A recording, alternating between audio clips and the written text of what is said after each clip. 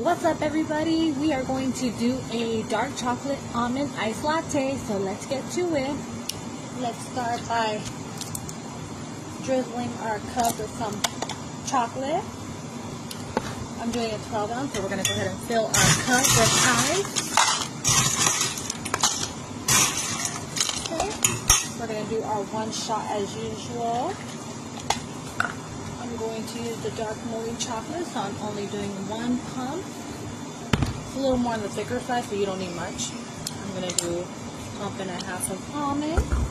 And since I'm feeling, normal today, I'm going to just do some whole milk, top it off. We're going to stir this bad boy, and like yesterday, let's make sure we stir all of this. Get that chocolate sauce and almond mixed really well. That looks about good. And my last part, fluffy whip.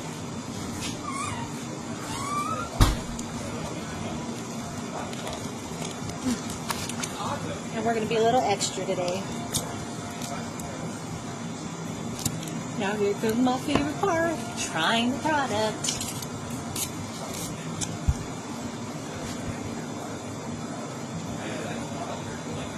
Ooh, that is good.